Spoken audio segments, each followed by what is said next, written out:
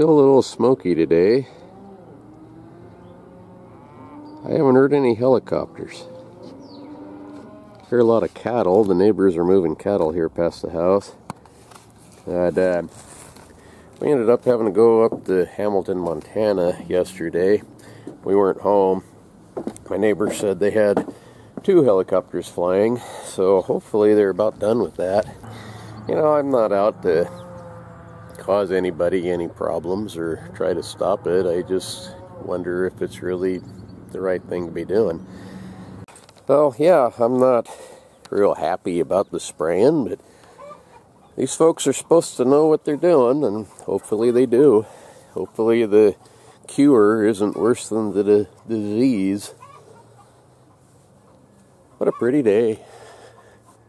Blue skies and sunshine. It was only 28 this morning, but the highs have been, I don't know, mid-70s maybe? I don't know.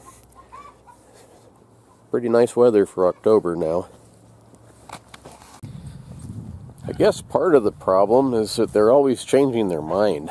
You know, one day something's safe, the next day it causes you cancer, the next day it's safe again. They say that if you drink too much water, it'll cause cancer. Everything causes cancer in California. Just look at all the labels. So, I guess the EPA considers this to be safe. But, I'll tell you something. My dad... And there's a lot of traffic anymore. Anyway, my dad... He was an oceanographer when I was real little, and then he didn't like being gone out to sea for so long, so he took a job with the EPA, Environmental Protection Agency, and he became one of the top guys for water pollution in lakes and streams across the country. Well, he was gone a lot, even with that job, and so in the summer months, when we weren't in school, we'd load up into a little camper trailer and we'd go with him. And I've been to 31 states, and it was fun. I really enjoyed that a lot. But he worked with a lot of safe chemicals in his job. He also got cancer and died at 40 years old, leaving behind his wife and 4 kids. So, yeah, I do worry about this stuff. And, I mean, maybe I'm paranoid, but anything designed to kill something is not good for you, whether it's plants or animals. Anyway, I'm glad that it's kind of back to being quiet. No helicopters, at least for today. I don't think they're done, but anyhow, enough of that stuff. Over the last few nights, we've had something that been coming around and killing Cindy's chickens, and doesn't seem like, I mean, whatever took that turkey had to be big. Whatever this was didn't seem very big. I've had a trail camera out, but we haven't really been around enough to check it. Gonna do that here now. But my live trap, if I can get through this gate, my live trap last night, I caught one of them. Then this morning we were smelling a skunk really heavily. So I think there's probably a skunk around too, but look at this little guy. He's not very big. He's not much bigger than a chicken himself.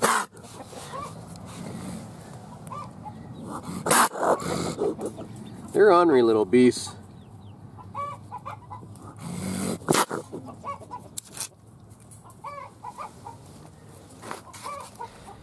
But lucky for him, I need to go get some firewood and stuff anyway, so he's going to get a ride up over towards Leesburg, away from people.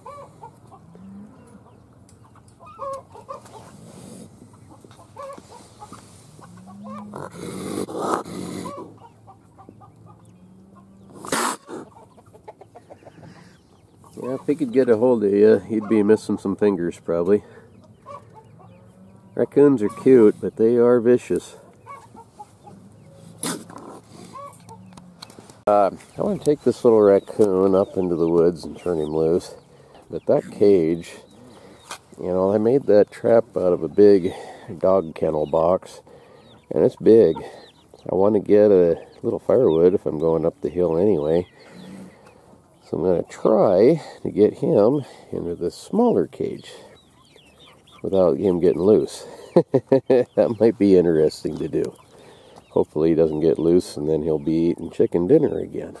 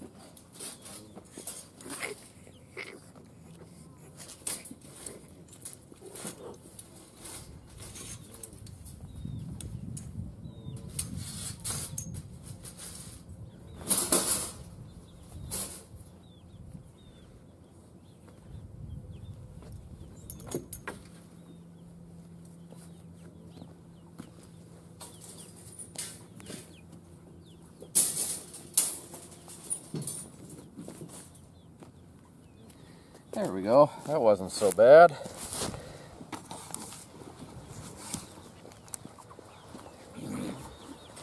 Yeah, probably 4 of these traps could fit in that big one. And you can't get out of there. Don't worry, buddy. You're safe. We're not going to hurt you none.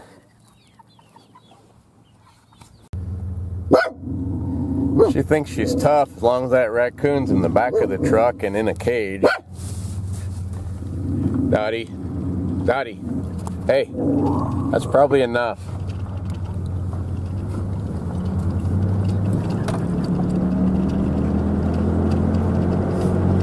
Crazy mutts.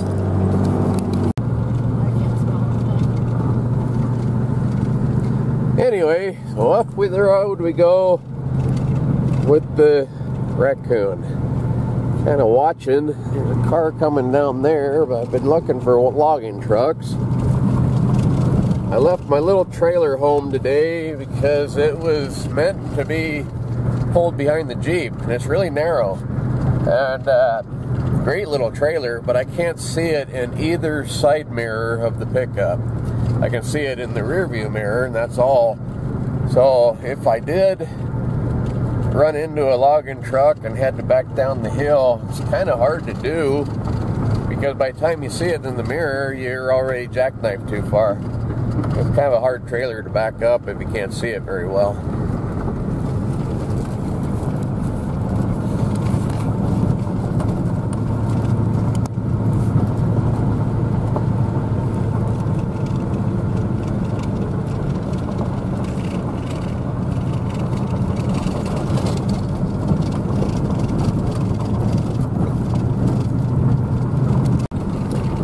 one nice thing about them logging up here is that they've been working on this road a little bit. The washboards aren't near as bad as they have been. In fact, it's downright smooth.